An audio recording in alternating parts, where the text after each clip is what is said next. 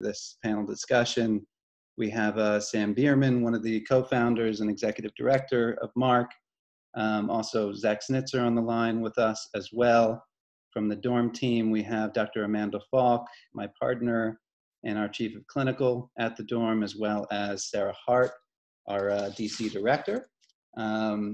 Tracy Ashworth, our director of marketing, welcomed you all, and we have Meredith Williams behind the scenes. She's going to be monitoring the technology behind all of this. Just quickly, for some housekeeping, we're going to be muting all of you during the presentation period. Please go ahead and use the chat box. It looks like we have over 100 people on this today. So let's please keep the questions coming in. We're going to be monitoring those during the presentation. We'll certainly get to as many as we can. We'll be following up on this presentation with a note just to provide the PowerPoint presentation to you all and contact information for all members from the leadership team on this call today to certainly continue the conversation if you have any further questions. With that, we're going to cue up the PowerPoint and turn it over to Amanda Fialk to get started. Hi guys, thanks so much for being here. It's such a good, lovely, big crowd on Zoom. So today, like John said, we are going to be talking about substance use treatment during COVID-19. It feels like in one way, it feels like it just was yesterday when life was normal, and in other ways, it feels like life has not been normal for years. But the reality is that in the middle of March, life as we knew it in treatment facilities changed. And leading up to that change, we at the dorm began to really start thinking about when we need to go virtual, when treatment needs to change, who is going to be the most vulnerable, and how do we address those vulnerabilities? And one population that we really identified as needing to take a very close look at was our substance abusing clients. What we know is that right now we are certainly living in a very uncertain, very stressful time, and that people in general are struggling. But those who use substances as a way to cope are struggling in very unique ways. We have seen mass disruptions to supportive networks like familiar 12-step meetings and support groups, conventional inpatient and outpatient treatment programming is also looking very different. Access to support can be unpredictable, and availability can also be limited. Some treatment facilities have been unable to accept new clients or have had to discharge clients prematurely. Accessing the right level of care, accessing the right fit in terms of care can be difficult. And these are all things that can create somewhat of a perfect storm for substance using clients. Next slide, please, Meredith. When this all started, we began to actually see substance use increasing in the general population. Alcohol beverage sales increased in March as compared to the same week or the same month the year before. We are seeing all over social media things being posted about quarantini o'clock and Zoom happy hours, alcohol consumption being almost celebrated as a universal coping mechanism. Many states stating that liquor stores are considered to be essential. One thing that we found happening here in New York City, and I'd be interested to see, to hear more, Sam in DC, is for some of our clients who struggle with problematic behaviors around food, we've had to get their meals delivered to their apartments. So we're ordering meals from local restaurants on their behalf and getting them delivered. And we had a client who reported that in their food delivery was some complimentary alcohol, because apparently many restaurants are including alcohol in their orders as like a free perk to entice customers to continue to utilize them for business, because business is so slow.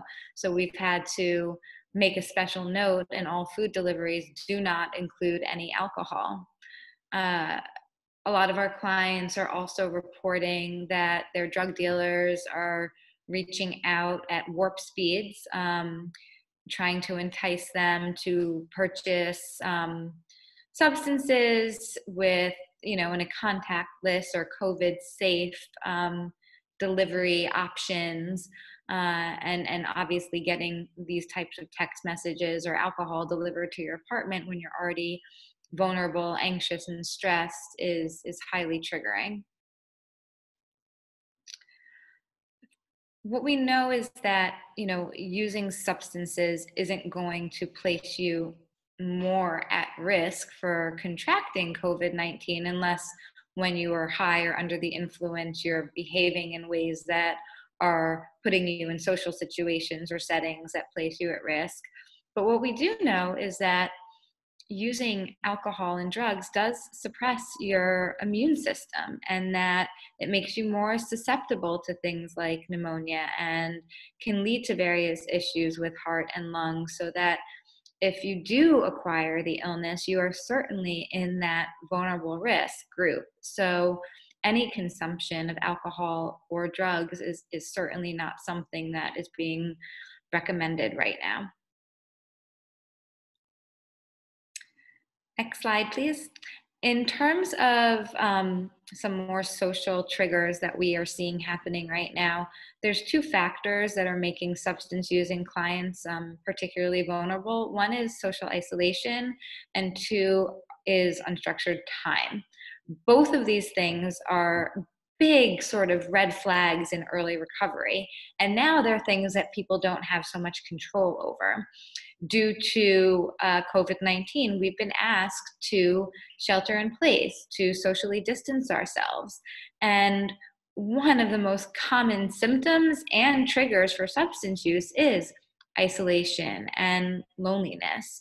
So we're seeing clients who are in situations where they're either sheltered in place alone or, maybe with a few family members, and they're not able to socialize and to find that support and get out of that loneliness that they need to get out of in early recovery. The simple things like, setting up chairs before a meeting, or doing the meeting after a meeting, and going to a diner with friends. These are things that fill time and that make you feel less lonely.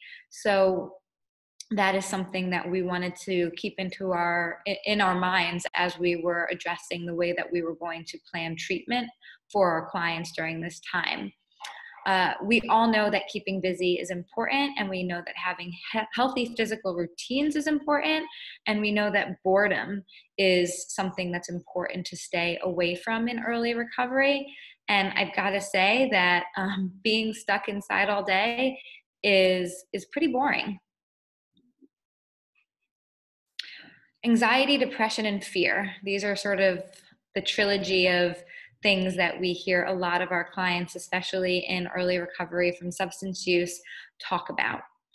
We are in a complete state of unknown and uncertainty right now. And this makes anxiety and fear at an all-time high. Anxiety and fear are things that alcoholics and addicts tend to be very motivated to want to numb and self-medicate because they don't feel good. They feel actually deeply uncomfortable and at times intolerable. And having these feelings can lead to cycles of depression and anger and hopelessness and just feeling utterly powerless over life. We hear, a couple of acronyms in recovery rooms and in treatment facilities around fear, and how fear can stand for something positive like face everything and recover, or it can stand for something like forget everything and run. There's also another language version of that I won't use right now. We certainly want our clients to face everything and recover, and that's the goal of treatment. Unfortunately, in the COVID-19 world, with all the heightened unknowns and uncertainty and anxiety, the fear for us is that it can be very easy for addicts to say, forget this, I'm not going to face recovery right now, I'll address this when COVID-19 is over. The problem is that none of us really know when this is going to be over. For some of our clients, because we work primarily with young adults, instead of sheltering in place alone, they've decided to shelter in place with family. And in many cases, sheltering in place with family is even more triggering than sheltering in place alone. We're seeing one of two things happen. Either the clients are highly triggered by family members who are either unaffirming or invalidating, or maybe have substance using problems of their own. And this creates day-to-day sort of battles and arguments and triggers. Or on the other hand, we're seeing family members report to us that they are highly triggered because they have not had a day-to-day, up-close, real-time look at their child's true struggles with addiction until this time, because now they're seeing it every day since they're alone in a house sheltering in place with their child who is a substance using individual. So given this landscape and given, all of these vulnerabilities, I think it was really important for us as treatment providers to look at treatment and how we needed to adjust treatment to address these vulnerabilities. And this was a pretty big task, because not only did we have to address these increased vulnerabilities, we had to address them in a changing treatment landscape. We were no longer able, it was no longer safe for us to provide conventional outpatient treatment in a face-to-face modality. We had to switch to a virtual platform. So what we did in essence was, first of all, 2 weeks prior to going fully virtual, we did a lot of practicing with our clients. We did a ton of practice virtual groups, practice virtual individual sessions, practice virtual health and wellness activities. We really wanted them to be comfortable with this platform before we had to go live, and we wanted to get their feedback. What worked? What didn't work? What did we need to tweak? And by the time we went fully virtual, we were all fairly confident that this was something that both clients and staff were able to navigate and were comfortable navigating, and we had ironed out most of the major kinks. In terms of treatment itself, we wanted to look at how we could sort of bookend our clients' days, recognizing that there was going to be less accountability because they weren't going to be coming in here and getting, eyes on them per se. So what we did was, in addition to all of their regularly scheduled individual sessions, group sessions, which were now happening virtually, every single client, regardless of the intensity level of treatment they were receiving, gets a beginning of day and an end of day check-in with their coach. And their coach is a licensed clinician. So at the beginning of the day, it was helping them be accountable to get up at a certain time, to set intentions and goals for the day. And then at the end of the day, it was sort of a day end review. What worked today? What could maybe work a little bit better tomorrow? And what steps are you going to take before you go to sleep to practice good sleep hygiene? We did not want our clients falling into old routines of, staying up until all hours and then sleeping in. So those beginning and end of day check-ins have been integral to helping them stay on a schedule. We got them very connected with virtual 12-step meetings and other online self-help support groups.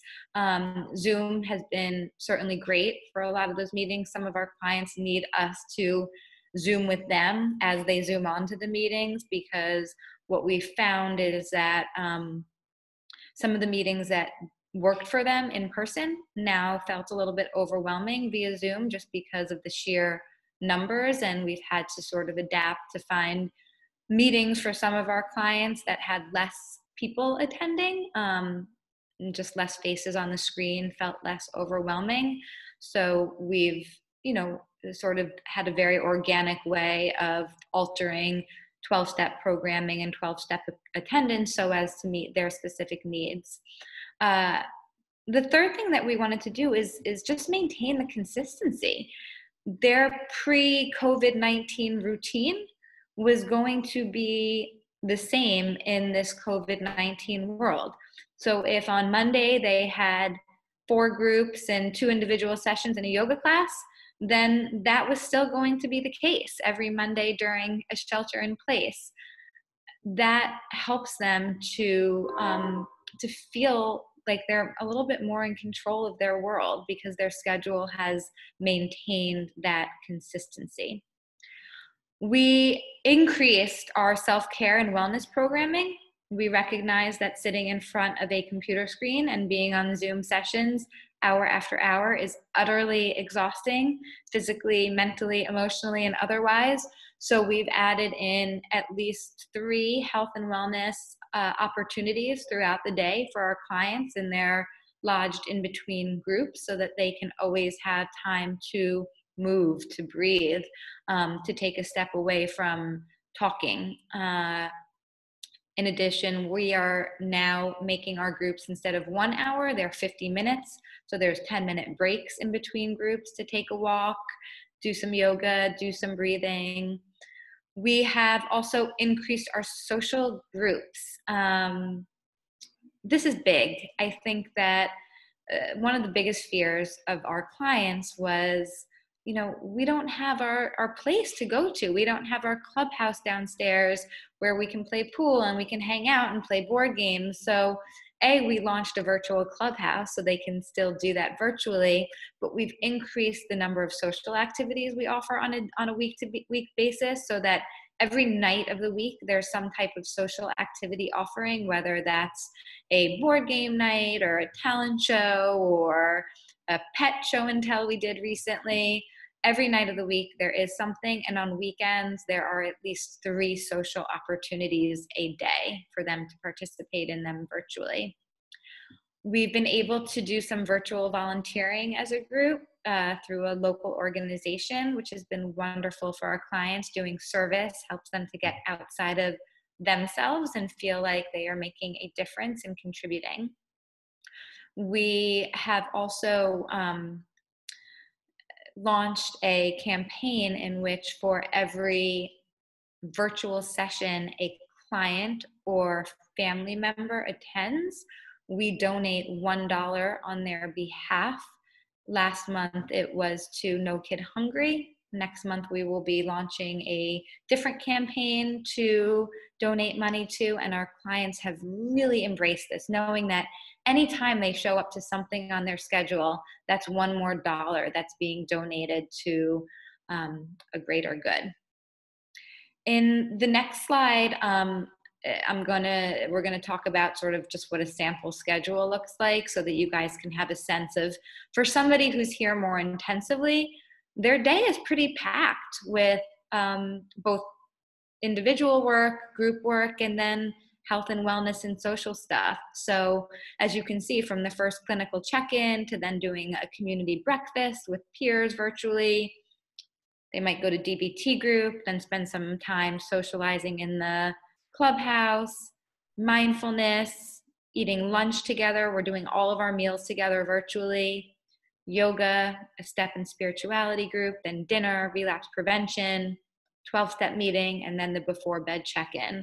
So for our more sort of acute clients, they really have a very book-ended day, and they're able to stay accountable to themselves, to their peers, and to their therapists. And now I'm going to turn things over to Sam to talk about what Maryland Addiction Recovery Center is doing.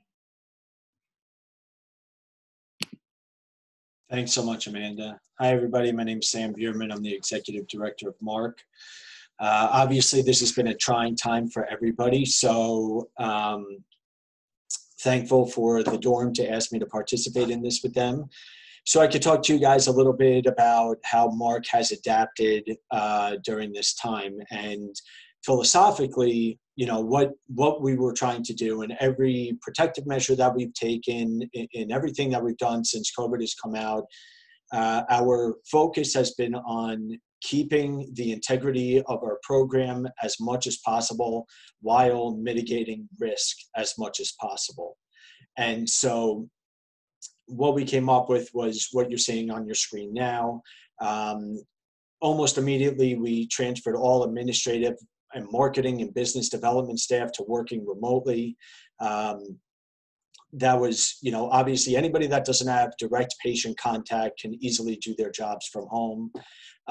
We switched, from what I know, pretty much before anybody, before even Hogan, you know, shut the state down in Maryland, we switched all of our outpatient clients to telehealth. In keeping the integrity of the program, there are two things that clients still have to come in for face-to-face, and that is their initial evaluation, and that is for a random drug test once a week. And we figured that, you know, with those two things, we could get a better sense of where our patients are at, keep some controls in place so that we're not just relying 100% on self-report on how they're doing, as well as mitigating the risk as much as possible. So when an outpatient client comes to MARC for a drug test, they are going in one door, they are seeing the same staff member every single week.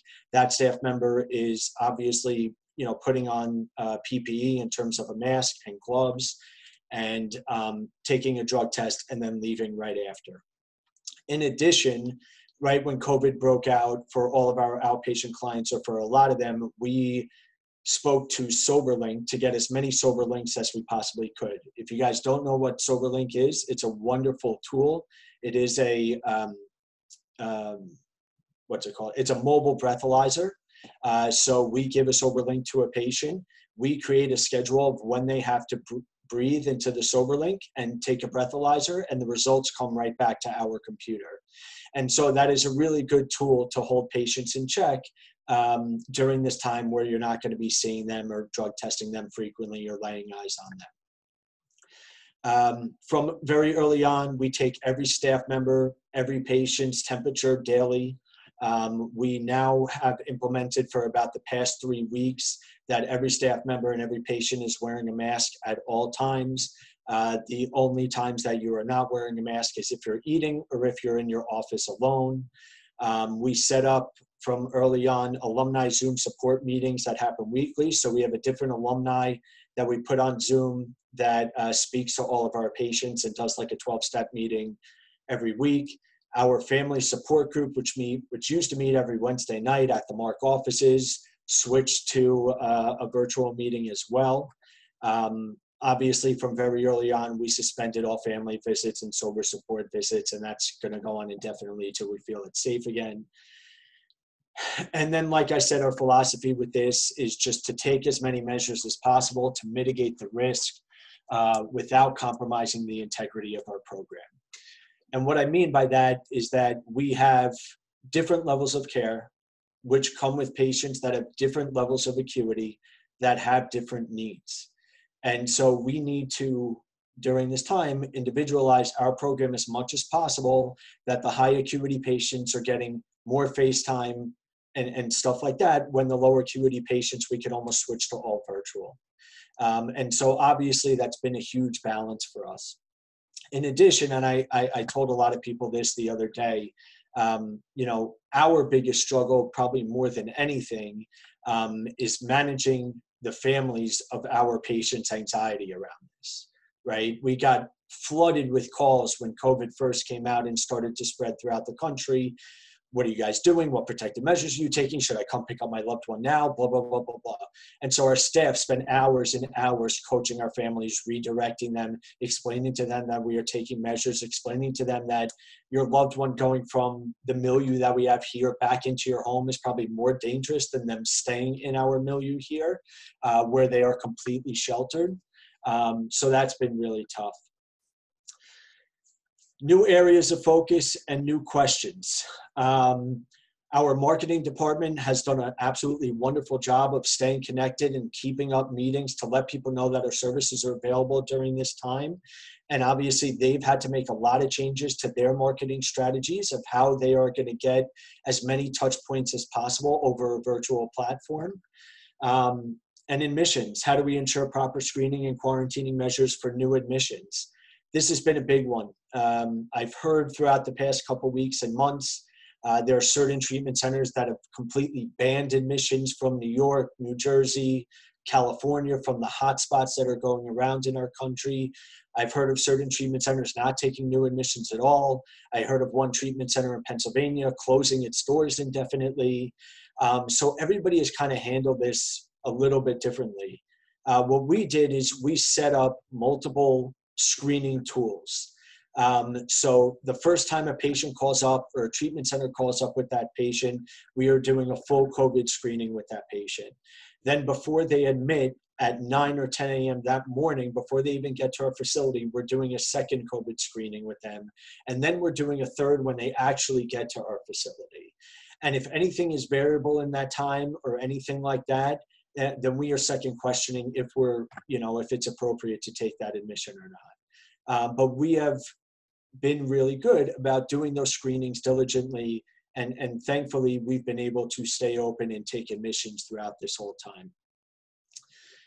And then looking to the future, one of the things that surprised me about all this is the level of engagement that we're getting from our patients that have switched to a virtual platform. So we have like a 95% engagement level throughout the entire COVID from our patients on a virtual platform. And quite frankly, that was a huge surprise to me. I was thinking that the second we switched to virtual, like 40% of our outpatient clients would drop off within a matter of a week or two. And that just wasn't the case. What we found is, and what our experience is that patients, one, doing intensive outpatient groups and individual sessions from home is much more convenient to them. So they're much more apt to do it. Two, they're in their most comfortable setting, which is their home. And so they feel very comfortable and vulnerable being in their home and being able to do that level of therapy from the home. This is the feedback we're getting from them. And three, the fact that it's novel and new, not the virus, but the virtual platform, that it's novel and new really got them kind of passionate. Like that change of environment really kind of sparked a higher level of engagement with them that was really a surprise to us. Now, as the weeks have gone on, that kind of new platform excitement has kind of faded a little bit, and we see them kind of rolling their eyes a little bit more, getting a little more agitated, getting a little bit more frustrated about the whole situation. And so it's getting a little bit more difficult to keep them engaged as times go on. But we've been extremely, surprised at the engagement level and how our patients have responded to this. They've done extremely well when, I definitely was skeptical and had second thoughts about that. We thankfully have not, knock on wood, had a positive case for any staff member or any patient here. And so, quite frankly, I just feel like we've been lucky in that respect. And so we haven't had to quarantine anybody, but we have an emergency plan if we do have to quarantine somebody and what that would look like. As well, next we are going to share some tips with you and what we've learned and experienced. So I think I'm going to turn it over to Sarah to share those tips with you guys. Thanks, Sam. I agree with all the things you said. I've been really pleased with how clients have been able to get along with this virtual treatment, and it's been fun to see, and it changes as all things do. So we'll keep our eye on that. So here are some tips that we wanted to share with you all about how to kind of manage these issues as they come up, either with your clients or family members or friends or in your community. So we encourage people to connect in new ways. And we keep saying that social distance really doesn't have to mean social isolation. We are encouraging people to get creative with how they're connecting with each other. And just like what you were saying, Sam, about how impressed we've been with people showing up on for their outpatient sessions on Zoom.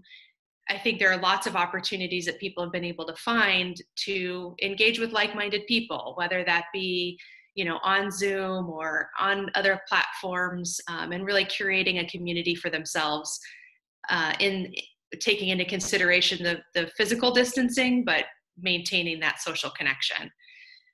We really think about the differences between some of those connecting platforms. You know, texting is so comfortable and can serve a role to stay connected, but it's definitely not as intimate as being able to see somebody's face. And so we really encourage people to think about, can you do a FaceTime or a Zoom versus sending a text or another kind of message online?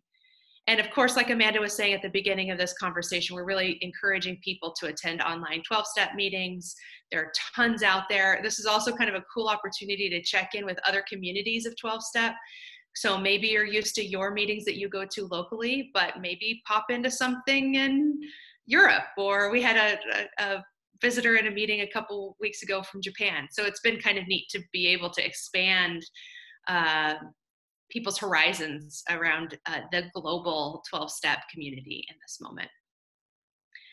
While we're connecting socially and professionally on Zoom and and encouraging people to stay connected, we also want to be thoughtful about how to manage our media consumption and ways to set up a routine so that we don't just spend all of our time whittling away time on social media and not mindfully using our day. So we really encourage people to build a routine. We know that having a daily routine really combats urges and cravings. And this is an opportunity to do something new. We're going to have to change things up. So is there something that you've been interested in that you have been trying to find time to do and now maybe have that time? I think Amanda talked about this, about service and the Connect to Give Back campaign, but also a virtual volunteering that we know getting outside of yourself by doing some service and staying connected to a larger community does wonders. It helps the community, but it also helps us. And social media is such a mixed blessing at this time. So there's lots of ways to connect, spend time with each other, find like-minded people, but it's also really tempting to compare other people's outsides to our insides. And so we really want to make sure that we are mindfully using social media, disengaging when necessary, and maybe creating times of the day when maybe you check in, but maybe that's 5 minutes, 10 minutes, and then keep it moving and find something else to engage in. Super important to practice self-compassion and self-care. So especially in recovery, understanding that if there is a slip or relapse, return to old behaviors, that this is not the end of the world, that it's about acknowledging it and moving forward, learning how to forgive yourself through the experience, and of course, using your community to help get back on track and process the feelings around that. We know that self-care, acts of kindness towards yourself, whether that be positive affirmations or just treating your body kindly, is a really important practice, whether we're virtual or not in recovery. And finally, we really encourage people to really focus on the fundamentals. We all have a lot that's out of our control right now. So trying to think about what is in our control, trying to think about continuing to find some ways to move our bodies each day. Amanda was talking about that Zoom fatigue, and I know for myself, by the end of every day, my shoulders and neck are tight, and so to be able to take breaks in between sessions and move around, finding ways to move a muscle, change a thought, if people are staying in a space and maybe stewing on some anxiety, depression, loneliness, to just get out of that space, have a physical change, whether it's take a walk while wearing a mask and doing all of the social distancing we need to do, but doing some online yoga in the safety of your own home, whatever that might be. Sleeping and eating is a really important part of all of our self-care routines and super important when it comes to recovery. Eating on a consistent and regular basis, eating food that fuels you, prevents being hangry, getting too hungry, finding yourself getting kind of stirred up because your body's giving you cues to eat, and that can sometimes feel like a craving or a trigger, make people irritable. And we know sleep is the key to a lot of success. So trying to curate or create an environment with good sleep hygiene to be able to stay on a cycle that's healthy. That doesn't mean every night is a perfect night's sleep, but it does mean we're at least doing everything that's within our control to be busy and active during the day, engaged, and then maybe we'll find ourselves tired at the end of the day and can set up some systems for success for falling asleep and sleeping as well as we can. Of course, this is all easier said than done. There's some challenges around this, and we want to be available for our clients and encourage people to contact their therapists, their mental health providers, their sponsors, other folks in their community for support. Sometimes it's just a matter of talking it through with somebody and thinking about some small adjustments that can really make a big difference in your overall well-being. So on that note, I just want to say thank you so much for attending. That's the end of our formal presentation. So it's we have an opportunity now, just looking at the clock, we have 10 or 15 minutes to